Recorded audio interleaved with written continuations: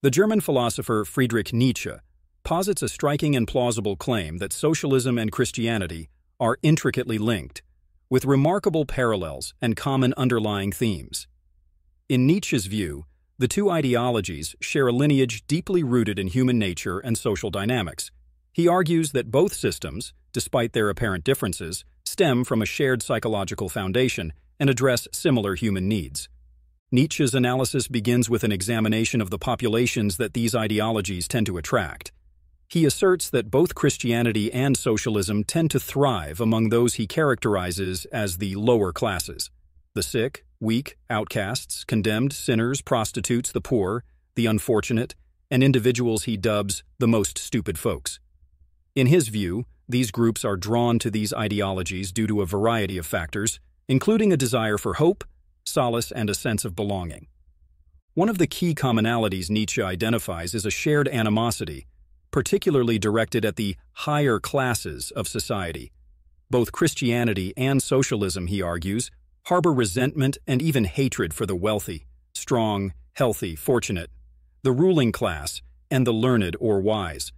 This antipathy towards those who enjoy social advantages forms a foundational aspect of both ideologies, which Nietzsche believes is rooted in the psychology of the lower classes. The striking parallels do not end there. Nietzsche delves into the core principles and motivations that underpin these two seemingly divergent belief systems. He argues that, much like a Christian who condemns and disapproves of the real world as a source of suffering and corruption, a socialist directs their discontent towards those who wield greater political, cultural, or religious power. In essence, both systems seek to alleviate suffering and discontent by condemning external forces and attributing their grievances to external agents. In the case of socialism, Nietzsche points out that this condemnation is often focused on the wealthy, powerful, healthy, and fortunate individuals. Socialists invest significant energy in criticizing those who possess qualities they lack. Nietzsche argues that this pervasive need to criticize and condemn others, often driven by feelings of inferiority, is a shared psychological thread between Christianity and socialism. Both Christianity and socialism also emphasize ideals of revolution, the abolition of slavery, equality, justice, love of peace, philanthropy, and altruism. Nietzsche thinks that they are just fancy words and that they are often unattainable in practice, and such utopian visions may not be realistic.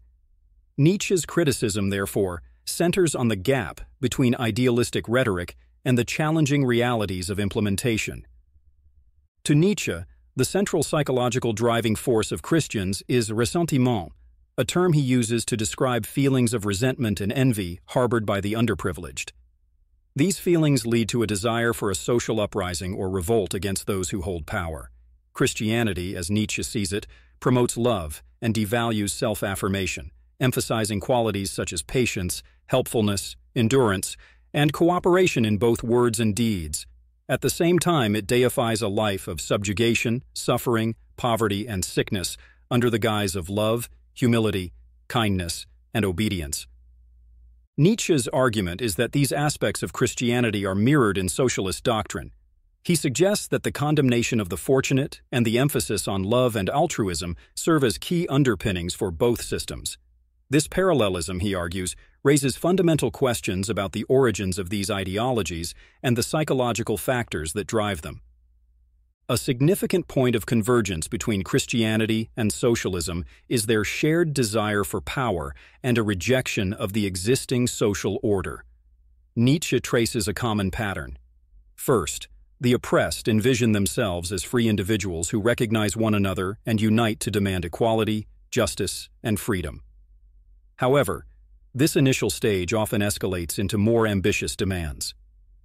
After securing some degree of political representation and influence through priests in the case of Christianity and leaders in the case of socialism, the next step is often to seek exclusive power. We can see that this pattern played out in various socialist movements of the 20th century. The evolution from seeking basic rights and representation to pursuing exclusive power is an aspect of socialist revolutions that Nietzsche considers to be rooted in human psychology, shared between both Christianity and socialism. As Nietzsche sees it, three distinct elements are involved in this progression: the oppressed, the mediocre, and the discontented and sick.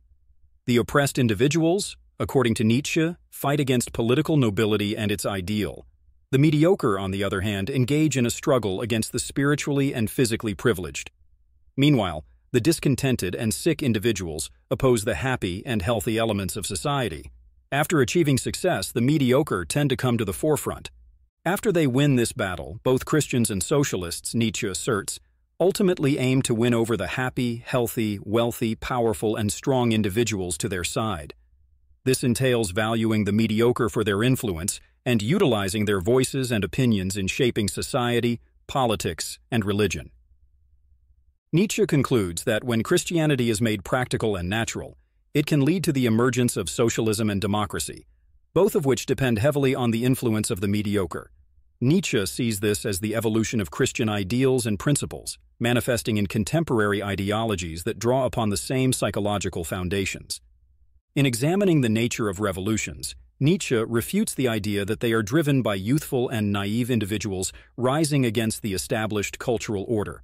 Instead, he proposes that these uprisings often represent a form of decadence, a consequence of moral hypersensitivity and hysteria within a weary and aimless populace. Thus, the prevalence of both Christianity and socialism among the lower classes may be attributed to a sense of moral hypersensitivity and restlessness within these groups. Christianity and socialism both share a fundamental psychological drive, the desire to revolt against ruling spiritual power. These ideologies advocate virtues that lead to happiness among the lowly, emphasizing the importance of refraining from war and resistance, and prioritizing obedience, love of neighbors, kindness, helpfulness, and charity. In the case of socialism, this translates into a focus on the law and constitution, designed to enhance the lives of the most impoverished and underprivileged. One of the notable features of Christian gospel, Nietzsche notes, is the claim that the gateway to heaven and happiness is open to the poor, underprivileged, and lowly. The precondition is that they must free themselves from various societal institutions, traditions, cultures, religions, property, gain, rank, status, state, police, education, art, and the army. This concept, he asserts, is echoed in socialist doctrine. Nietzsche thinks that both Christianity and socialism, in the name of happiness, freedom, equality, and social justice, often bring more suffering to people in practice. Furthermore, Nietzsche examines the concept of equal rights. He suggests that the notion of equal souls before God led to the development of theories and concepts promoting equal rights, justice, opportunity, and equality in all aspects of life. These ideas, he claims, were first conceived and then firmly established in Christian societies and countries. Another significant psychological underpinning shared by both Christianity and socialism is a sense of self-preservation. Nietzsche argues that Christians believe they can endure their sickness and inadequacies by attributing them to others, often driven by revenge and resentment. Similarly, socialists, anarchists, and nihilists seek reasons for their poverty and lowly status in society, politics, and the nation. This led to the development of theories aimed at changing the structure of society, politics, and the state to improve their lives. Nietzsche thinks the altruistic mode of valuation, common to both Christianity and socialism, results from feelings of impotence and a lack of powerful affirmations. To him, this mode of judgment, whether religious or moral, is symptomatic of a lowly culture. For instance, the Christian sinner interprets to justify their lack of power and self-confidence, leading to a sense of guilt, which Nietzsche interprets as a sign of decadence. Finally, another shared element between Christianity and socialism is the revulsion toward egoism. While Christians despise their own egoism, socialists hate the egoism of others. Both sentiments, Nietzsche argues, are rooted in the instinct of revenge, especially among the weak. In response, they act prudently to preserve themselves by promoting cooperation and solidarity as a means of self-preservation. The rejection of egoism, whether one's own or others, and the promotion of altruism are recurring themes in socialist ideologies and Christianity.